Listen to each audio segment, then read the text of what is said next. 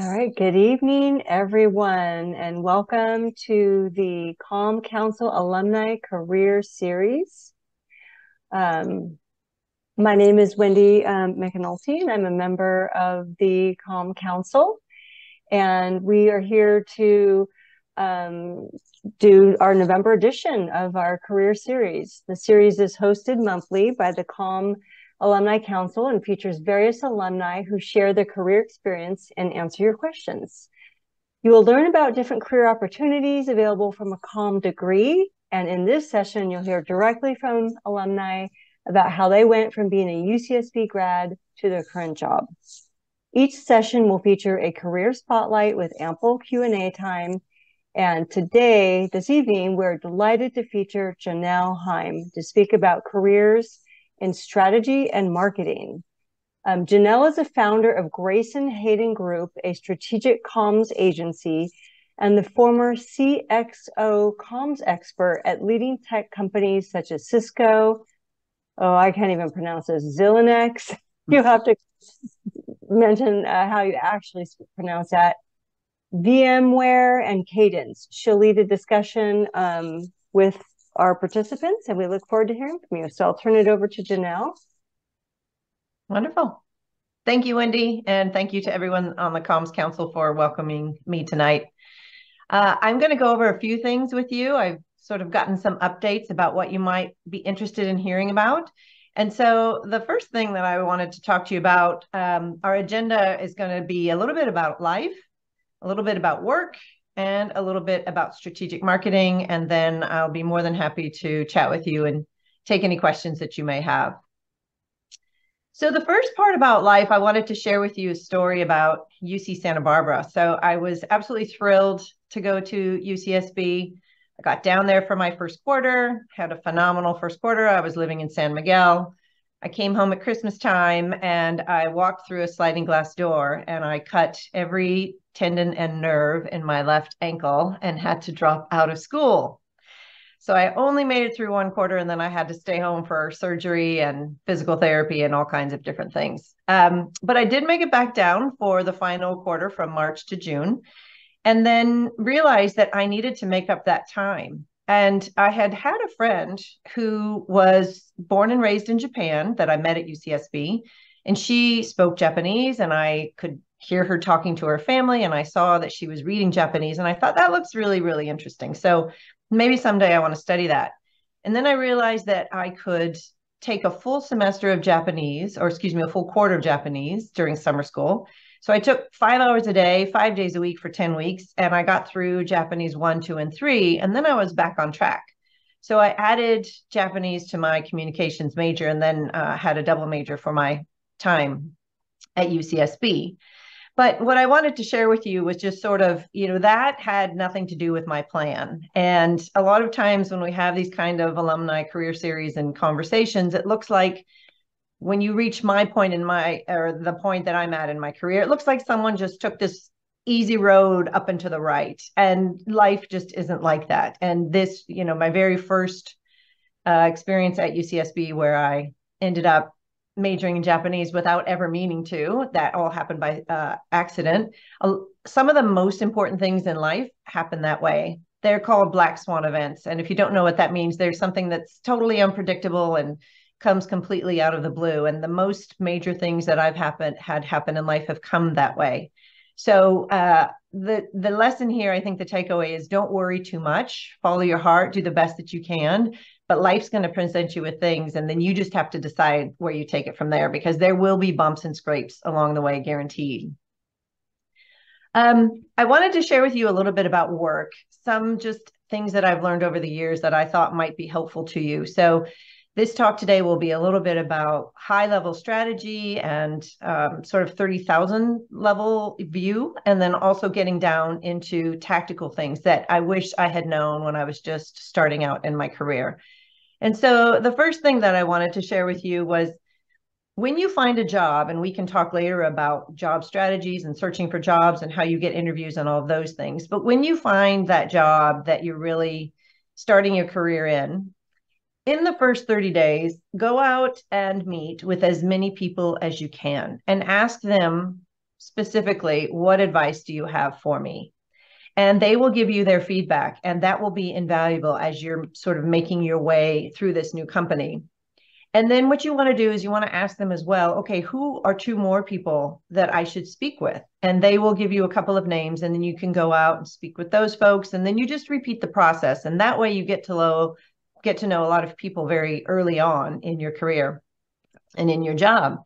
And what you'll find is certain names continue to pop up over time. And those are the folks within the organization that really have influence and hold sway. And you want to make note of that, because those are the people who will be influencing at the top and how things go within that company. And then the third thing that I would say is just, sort of follow the money. Within any company, you will see that different organizations get funded. Some do and some don't. Some companies that I've worked for, it was engineering, and other places it was finance that ran the company. And what you want to think about is marketing or communications in particular, just a little dose of reality, but we're considered overhead. So there's only one organization that brings in any funding to a company, and that's sales. So when you're in sales, if you're in sales, it's a pretty safe place to be in terms of longevity. If you're in any other function, you can be considered overhead because they have to pay out to pay you. You're not bringing money into the company. So when that happens, you want to be cognizant of which organizations have the funding. So if you find out a particular product organization is getting funding, or they're getting their research or their projects funded, you might look into partnering with that organization or even potentially moving into that organization. So one way of finding out where the power resides within a company is to follow the money and see who's getting funded and what they're actually able to do.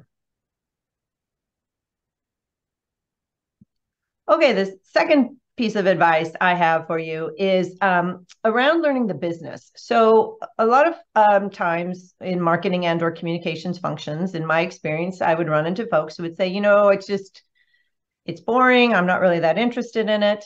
But if you take the time to learn the business, particularly if you listen in on the quarterly earnings calls, what you're going to hear, you'll hear directly from the CEO if you're in a public company. And that CEO is going to outline what the strategy is, what's going well, and what's not going so well. So even if you can't sit through all of the financials on those quarterly earnings call, just sit through the first 10 minutes of the CEO. He's going to give you, or she, the update as to how the business is doing. And what you can do then is, if you understand the business, that gives you the language of the company. So you can now have a conversation with anyone in the company across the board, whether they're in engineering or operations or HR. You can always come back to how that company is doing, because that's the baseline. That's something that you've got in common with everyone within the company. So it really serves you well if you understand how that company is doing in terms of business overall. And the other thing that, it'll give you the strategy going forward for the business. So for example, if you hear on the call, we're going to be investing in Latin America, now where that, per my previous comment, where the funding's going to go and where the emphasis is going to be for that company coming up. So you can really sort of make strategic decisions about your career and where you want to move if you understand what the company's priorities are. The third thing that I wanted to share with you on a very tactical level, and this is something that I do to this day, is early in my career, I worked for a manager who told me that the intern within the organization was the best person at managing up that he had ever met. And so I asked him specifically what that meant, because you often hear manage up, it's important, manage up. And what he told me was that he kept a prioritized list of all the projects that he was working on and would go over those projects with his manager every time they had a one-on-one meeting. So you'll have a one-on-one meeting probably on a weekly basis if you get into a corporate job with your manager. And what happens is, as people are worried about their day-to-day life, they're managing, they've got you to manage along with 3 or 4 or 5 or 10 other people, they're managing up to their boss.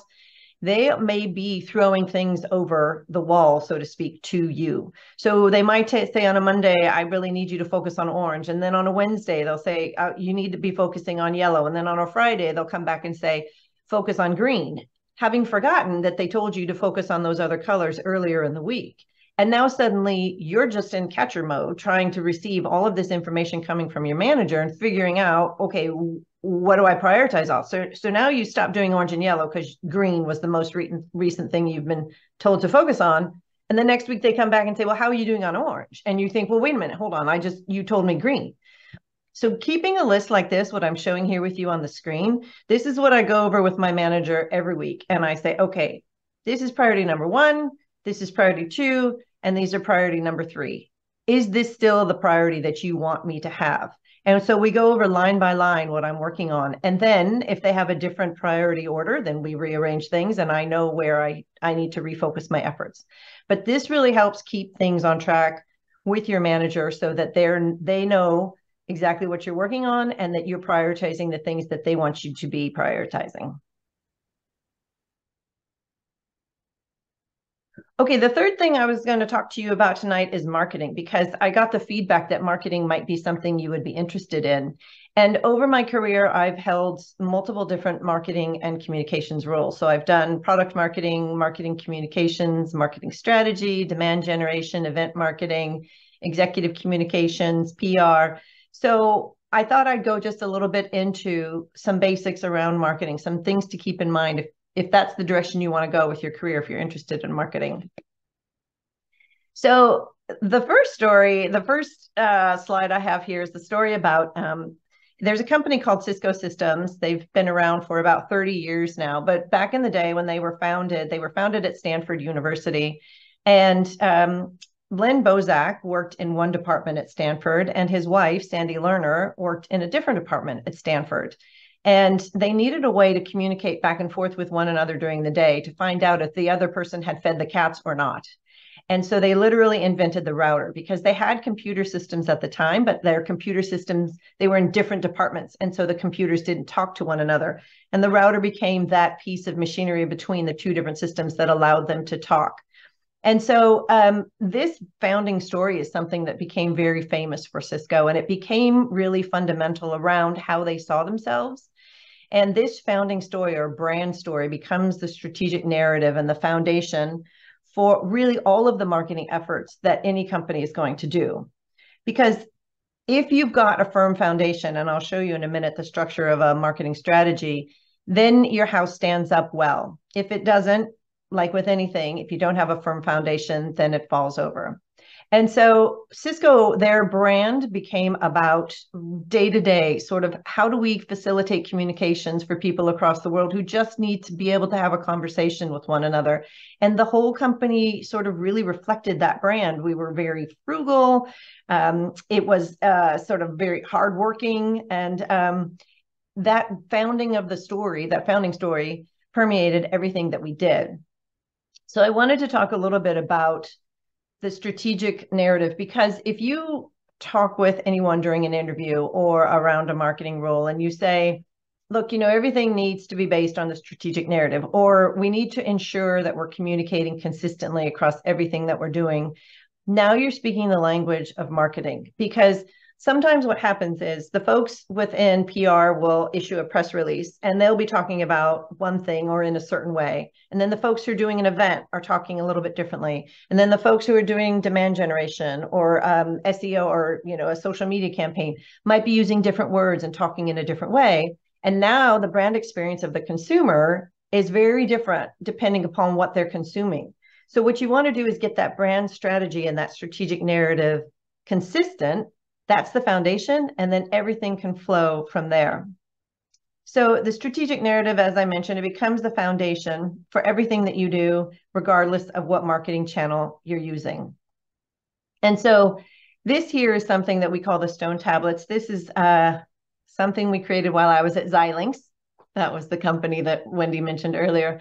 But this really was based on the strategic narrative. You'll see the foundation at the top, which is not where a foundation typically goes, but that's where it is in this particular model.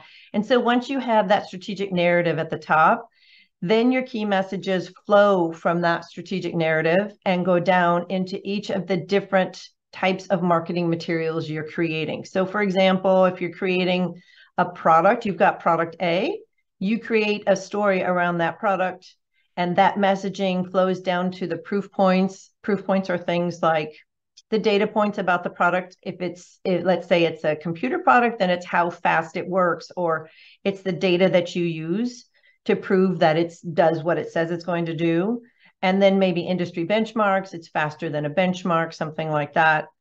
Case studies, these are your customers who are using them and how they're using your product. And then down here, your customer testimonials. And so the point here, what we're trying to say is that all of these should sound like they're coming from the same company, and they should have the same marketing message across them. And then that is true. So whether let's say your customer testimonial goes out through an integrated campaign at the bottom, no matter what channel you're using. These are all the tactical channels, whether it's an event or an employee and executive communications. All of this works together consistently to tell the same story. And then I wanted to share with you what a sample strategic narrative looked like. So this is what we created at Xilinx. And so it says, at Xilinx, we believe in you, the innovators, the change agents, and builders who are developing the next breakthrough idea. Xilinx is the platform on which your inventions become real. We will get you to market faster, help you stay competitive in an ever-changing world, and keep you at the forefront of your industry. So we were really trying to talk to these people here, the innovators and the change agents. Oops, I just clicked it. Okay. Are you seeing double now, Wendy? No, okay, good. All right. And so the innovators and the change agents are the builders, that's who we wanted to speak to. So that's why we called them out specifically. And then we tell them exactly what we're going to do for them, get you to market faster. So Xilinx is a semiconductor company. And that's how we positioned the narrative for that company. Okay, my practical advice for you is to tell stories as you can. Stories resonate with people and they're very memorable. So if you can tell your story as an individual, particularly on places like LinkedIn, so you may feel that you don't have information to share yet, or it's still earlier in your career, you still have stories to tell. Stories about classes that you've taken or experiences that you've had. Those are the things that make you memorable. And what you can do on something like LinkedIn then is, as you're applying for roles, people will look you up on LinkedIn and they'll see your recent posts and they'll know what you have to talk about. As I mentioned earlier, life is not up and to the right. So just know that there are a lot of setbacks that will happen along the way. I left corporate life 3 different times. I did a startup. I stayed home with my kids. I went back to graduate school, and all 3 times I got back in. So don't feel like if you make one decision that it's forever. You can still create the life that you want, even if it's not a straight line. Black swan events will happen. We all went through the pandemic, so that's a perfect example of that. Just out of the blue, no one was prepared for that. So just know that sometimes the best things in life come out of, I sat next to a gentleman on a flight back to Singapore and ended up going to the Kennedy School at Harvard because he did and his friends did. So you never know what life is going to bring your way. Manage up, as I mentioned, that's going to help you with your career. And then get a mentor and coach. You know, every professional basketball team, every professional athlete has a coach, and they can always help you. Mentors can help you internally, externally. I know we've got a phenomenal mentor program here as well. So I highly encourage you to do that. But even past that, during your career, coaches can be tremendously helpful.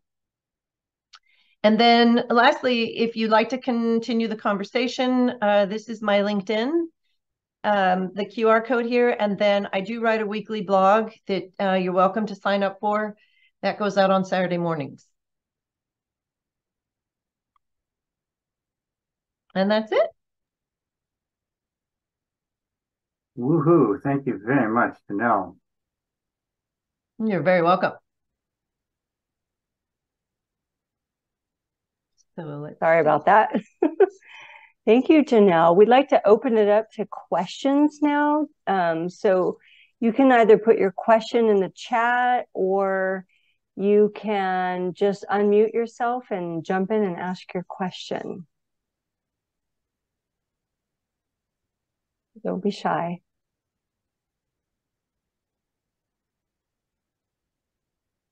I have a question, Genelle. So if you're looking to hire someone straight out of UCSB or someone new that maybe doesn't have the technical expertise for strategic marketing, what are some of the other skill sets that they can highlight for you? If they want to get into a marketing career. Exactly. So the very first thing I would say is get in the door. Whatever way you can. If you're interested, you can always move into marketing or move into a different role. But if there's anything at a company you're interested in that you find that matches your skill set, go for it if you can. But the second thing I would say is that you can market yourself and your skills and show your marketing expertise that way. So in other words, if you read the job description and you understand the job description says, we need you to be able to do A, B, and C, how can you tell stories and give proof points around how you can meet A, B, and C from that job description? So you can market yourself. And that's why I think the LinkedIn is really good for you to help with your personal brand. And then also, it's so tough now, particularly with AI, to get your resume past the scanners, right? It's very, very difficult. So to the degree that you can reach out to people and say, and just tell them who you are and what you're interested in. Hey, I'm interested in your company. I'm new. I'm right out of school. I've got A, B, and C qualities. Would you be willing just to have an informational interview with me? It's a great way to start building those connections. Doesn't cost you anything. And then once you got those, if there's a rapport built there, and then you can say at the end of the interview, would you be comfortable introducing me to someone else? Or can I reach out to you again? Can I follow up? The thing is, it's just don't be shy. It's really, that's the hard part. But if you put yourself out there, that's how you can find maybe things that might not be exactly particularly in your wheelhouse. Very helpful. Thank you. Yeah. We did get a question from Grace Kansick, and it's a great question. I'll go ahead and read it. How can I get a mentor or a coach? So first, I'd like to have someone on the council jump in and answer this question regarding our own mentor program. And then we can turn the question over to Genelle for her professional advice on that. David, do you want to, or Jennifer? Hello. Oh, there he is. So the Comm Alumni Council has a mentoring program that undergrads can sign up for and get paired up with an alumni mentor. And I think we'll need to, I don't know if we can send out that link or gather everybody's email that's on here. We should probably have that in the registration, I anticipate. Yes. Yes. Okay. So if we can send out that link, we'll send out that link to everybody. If you're not signed up, we'll send that link and you can sign yourself up for it. Thank you, David. You're welcome. Genelle, do you have any advice for getting a mentor or a coach within the organization? Yeah, absolutely. So I have one now. I have a mentor, and a couple months after I was in the job, so I have a full-time job, and then I have Grace and Hayden group. You sort of want to get the lay of the land and figure out, again, it's like any kind of network, right? Companies are made of people, and some people hold more sway and more influence than others. And so I identified someone that I thought was an influential and powerful person at the top of the organization and reached out to her. And I said, would you be willing to mentor me? And she said, yes, 100%. And that was it. She's been my mentor ever since. And so she is kind of my confidant. If I hear rumors or something's going on in the company, I can call her up or send her a message and say, what's going on? Have you heard about this? And she also lets me know where the pitfalls are. She lets me know how I show up in meetings. She lets me know things that are coming down that I should be aware of. So if you can get someone maybe that is just a little bit higher than you are in the view will be a little bit different, and that will be helpful to you. On that point, Genelle, what makes a good mentee? Because I assume your mentor doesn't do all of the work, that you do a lot of the work too. So what makes a good mentee from your viewpoint? So I ask for her feedback, and I ask her how I show up and where I need to focus. And that is very helpful to her because, to your point, she's super busy. She's got a lot going on. And so if I want something out of the relationship, then I've got to ask for it. But I also try and reciprocate by being very supportive of what she's doing and looking out for her best interests as I can within the organization. And I will alert her to things if I hear of things or send things her way, if I can do that. So it becomes kind of a sort of reciprocal relationship. Now, we have put the link in the chat. So we encourage everyone to go ahead and click the link and take a look at that. Genelle, do you have any other advice, though, if you're not participating in the Comm Council Mentor Program and you're not with an organization? Where can a person who's graduated from UCSB find a mentor if they're still looking for a job? If they're still looking for a job. So the mentors so the UCSB Comms Council and the ones internally are great because they're free. Mm-hmm. It gets a little bit trickier if you move out of associations that you're affiliated with, because a lot of times mentors or coaches, they charge for their services. So there may be other organizations that offer mentoring. I don't know of them offhand. I'd have to do a little bit of research and come back to you. But if you can do it within organizations that you have a relationship with, that's usually the best way to go. Mm-hmm. I've actually had people reach out to me through LinkedIn that were acquainted with my family or people I work with or were recommended to me. And so I think that would be, if you're bold enough to actually use the network, use like the LinkedIn, your network, without abusing people, just trying to use them for some advice, but to try to actually develop relationships. Yeah. LinkedIn is such an important tool. So if any of you have not created a LinkedIn profile, then we really should. Yeah, I think Ron has a question. Yeah, I wanted to point out something else. I'm tremendously impressed by your experience and wisdom, Genelle. But I want, for those students who don't already recognize this, I want people to understand that the position you're taking, that you are seeking feedback and critique, that, as you said, I want this person to tell me how I'm doing in a meeting so I can learn and how I can improve. It's very similar actually to an academic job, which is we get evaluated all the time. And after a while, we get not only used to that, we realize it's a bonus. It's a generous thing to seek out and receive critique from other people, because most positions and most people insulate themselves. They defend themselves. They want to maintain their image and identity. And so they can't improve and they can't learn. So I think underneath your, very comfortable kind of advice is a very, very deep personal and philosophical perspective to take that is very difficult for people to become comfortable with. Yeah, it is. That's right. It is difficult to say, because it's painful. It can be very painful to hear that feedback. But to your point, I'm not going to see those weaknesses or get better unless I am brave enough to ask. Yeah.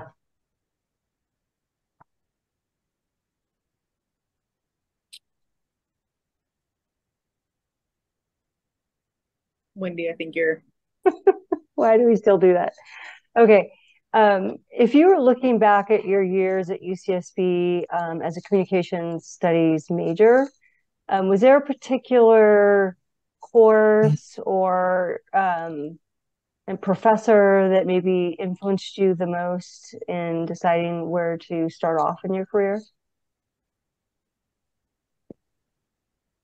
There was a course that I took around intercultural communication, and I can't tell you who the professor was now, I'm sorry to say. But that really resonated with me because so much of communication is listening and then learning how to pick up on different cues and what is being said as well as what is not being said. And that differs tremendously from culture to culture. And so I really appreciated that, especially because I was studying Japanese at the same time. But then it taught me we make certain assumptions in our culture about how things work. And it taught me not to make from the smallest things, like the addresses on our houses tend to go up in order. And in other countries, they don't necessarily. You know, if it's one order on one block, it might be completely different numbers on the next block. And just small things like that, I think, made it really interesting to understand that people perceive and understand the world very differently than we do. And so I took a lot from that course. Mm-hmm.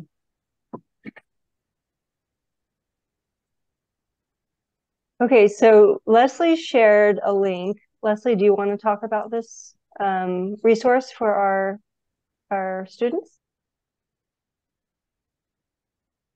Sorry, I became very busy in sharing a lot of links when I heard that we didn't have the Comm mentoring program up.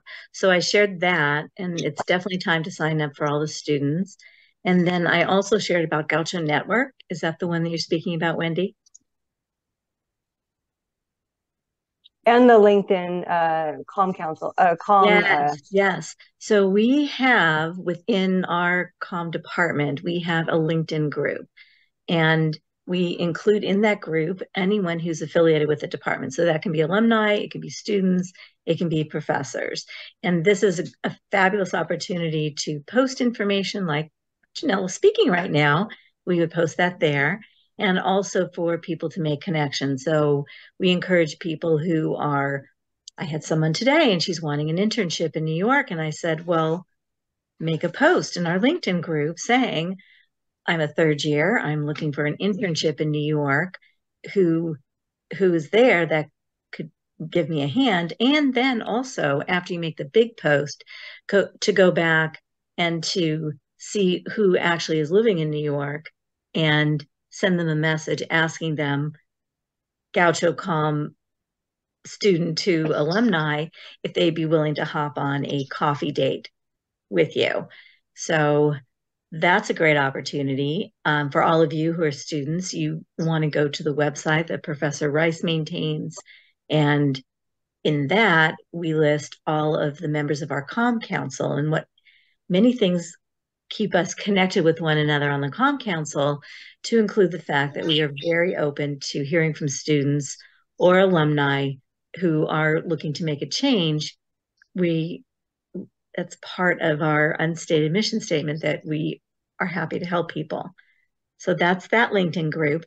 When you apply for that, make sure that you are a Comm student and when you intend to graduate, so that when we take a look at that, it makes it easier. We have invitations from people all the time who aren't gauchos, who are in differing majors, and we specifically say this is just for those within our department.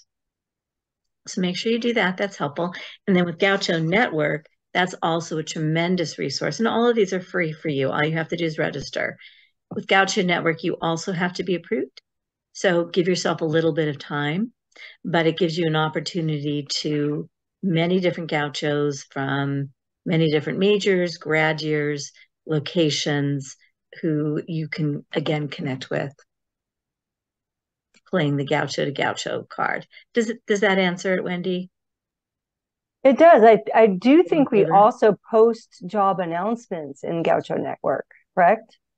We do that in Gaucho Network, and we do it also in our Department of Comm LinkedIn group, and we encourage people who have openings in their companies, and we also encourage students who are looking to make connections in certain industries, roles, companies, to reach out. Mm-hmm. Excellent. Can I just hop in just for a second again to the students? You may not realize this. No other department on UCSB campus offers this. This alumni council and these resources and these links and this direct support, you are extremely fortunate. And these people, I mean, just listen to them. They're wonderful, wonderful people. So take advantage. Don't just say, oh, that's cool. You have an incredible advantage, and these are wonderful opportunities.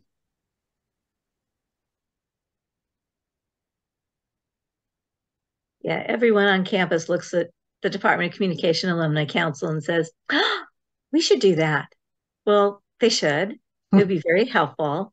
I would love to hear from the students how, if you've come to these virtual career series before and And please use this opportunity to make connections, to reach out to the different alumni and to reach out to the different students who are on this and send them a LinkedIn invitation. So I've written a list of everybody who's attended, and I'll reach out to all of you I can find on LinkedIn, and I'll share the different ways, the different programs we have within our Alumni Council to help make it easier for you.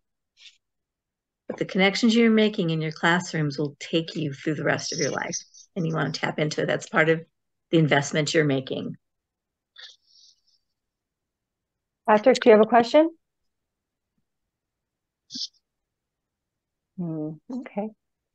So I do want to mention that we will have our next career series speaker on December 13th. I don't happen to have the list with me. Megan, do you have the list? I don't have it on me. Okay. It's somewhere. Okay. But I have one more question for Genelle. Okay. So Genelle, in terms of, are you a part of any sort of like industry groups or associations that maybe have like young professional membership or student membership, or know of any that might be good if somebody wants to get started in this industry? Yeah, the IABC. Do you know the IABC? The International Association of Business Communicators. So okay. Yeah, they have a great group, and they have great resources around communications. I can't tell you exactly what I believe they have a student discount. But that is a wonderful association around people who work in marketing or PR or any sort of communications function within companies that I found that was really good. There's also some really good networking and classes that can be done through Harvard. Both Harvard and Stanford allow some online, and I have taken some online classes with them around communications and in particular, and ended up networking with and having some really great relationships with people that have come out of that and have led to something. And those are open to anyone. Those are sort of like, either free or executive education type of resources. So I highly recommend those, because when you get into breakout groups in those, and if it's around a topic that you're interested in, then you end up meeting other people who are interested in the same thing, and you can form networks that way. That's great. I do have information about our December speaker on December 13th. We will have Comm alumni Jordan Gomez, who is a first vice president at Kidder Matthews, and he'll be talking about investment sales. So tune in on December 13th. And again, well, I don't know if I mentioned, we do record all of our sessions, including tonight. And Professor Rice maintains all of these recordings, uploads them, edits them, and puts them on YouTube. So, and they're available on that same link I sent out before that lists the presenters. It's all on the same page. And we have every video that's ever been performed, unbelievable amount of wisdom. And several cat photos. Hey, Genelle, can you hear me? I can. Oh, hi, it's Patrick. I'm sorry if I missed the first 10 minutes of the call, but one thing, since you're talking about the power and the benefits of seeking a mentor and networking in a way, perhaps could you maybe expound upon there's that maxim that I think all of us have heard, and some of us subscribe to it more, but really it's the ability. It's not really what you know, but who you know, which proves itself, I think, true over and over, and is probably maybe more important for the students when they're coming out trying to get that first job. And maybe can you maybe expound upon that? Because I think if someone would have maybe told that to me earlier, I would have been more receptive to the messaging that you're giving now. Okay. Yeah, no, Patrick's exactly right. So I don't know if you've heard the saying that the 5 people you spend the most time with is the ones that you'll end up like. And so you want to be cognizant of the kind of groups that you're running in, because those are the folks that you will end up, if your folks are eating maybe Thai food, you'll end up eating Thai food along with them. And so if you are associating with folks that have maybe a little bit more influence or a little bit more power within an organization, or even just in life, find people that you have something that you want, whether it's the way they communicate with other people, or the way they live their lives, or the values that they have, and try and see if you can create a mentoring relationship with them. So there's mentorship, and then there's sponsorship as well. And sponsorship is really key also. If you let your mentor know, they can do both.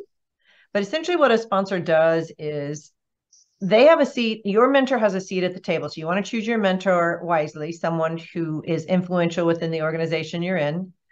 And they have a seat at the table where the decisions are being made. And you want to let them know, keep me in mind when those discussions are being had, because you won't be in the room for those discussions. I'm not in the room for a lot of the discussions. At my particular company, what happens is all of the people that are one level above me get together and they discuss everybody who is at my level. And they decide, should we give her a better rating or a lower rating? Is she growth opportunity? Is she growth material? And that's what happens in a lot of companies. And so if you have a strong voice in that room that is influential and can advocate for you and say, I know this person well, they're leaning in, they're actually asking for more responsibility, they're curious and engaged, they're ambitious, we need to give them a shot. That's going to go a long way for you, helping you achieve your goals and accomplish your goals. So yeah, thank you, Patrick, for bringing that up. I think that's a really important point. It is about who you know. And in fact, I have to say, I think that coming out of UC Santa Barbara, I worked at Cisco and moved into a role where I got to do communications for the former CEO. And he was the one that I asked to write my recommendation for graduate school. And I really believe in my heart that he's the reason that I got into graduate school. So yeah, it is about who you know. There is truth in that. Can I add a little bit there? Because I'm still experiencing that in my career as a VP. Because that phrase always intimidated me. I'm an introvert. I'm shy. I don't like talking to people. Which I know Ron's shaking his head. I'm doing my best to overcome. But one of the ways that basically that you can have someone in a room advocating for you is just to really safeguard your reputation at work. You put in the work, you do what you can, you offer to help. My first year at my current job, my main goal wasn't really technical wise. Once I figured out I could do the job, it was to make sure that people wanted to work with me. And then within that year, I had managing directors coming to me directly asking for help with comms. And so it's not necessarily about who you know now, but it's about, kind of just getting your reputation through your work. Yeah, I think that's right. I think, Jennifer, you have to put in the work. You've got to have it. I will say also, I think that I wrote a blog post called Visibility Eats Diligence for Lunch, because you can have diligence, but you can't have just diligence. You have to have it with visibility, because I think we've all been in positions where you've seen someone who has the visibility but hasn't put in the hard work, and yet they seem to be rising to the top. And you're thinking, how is that happening? I've worked so much harder, or so-and-so works so much harder and deserves the opportunity. How come they're not rising to the top?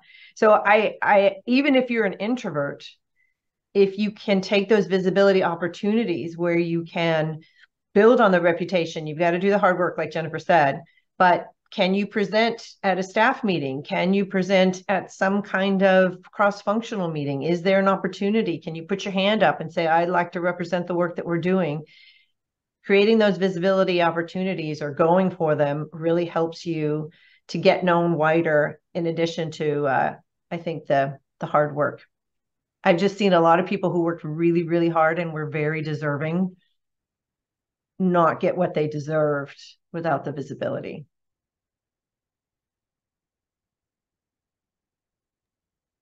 a good lesson to know. Thank you.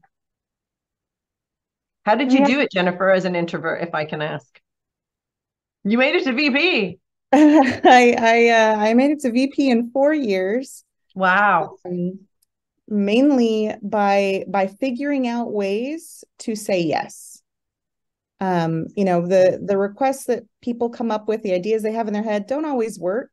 But I you know, found creative solutions that would work for them, or told them, hey, I think that this would reach your goals better, you know, by asking those pointed questions on what they really wanted to achieve.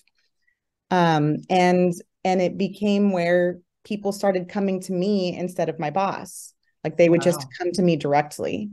And so then my name just got included, you know, to your point about visibility, my name got out there more. I didn't have to go out and say, you know, hey, look at me, look at the work I'm doing. You know, I kind of let it speak for itself a little bit, but my name got out there because I was the problem solver. And you know, even now, you know, I work for our chief marketing officer, and she's still out there. You know, if another chief comes to her and asks for something, she's just like, cool, I'm looping in Jen, we're going to tag team this. You know, she's still making it a point to make sure they know, yeah, Jen's on this too. Yeah. That's awesome.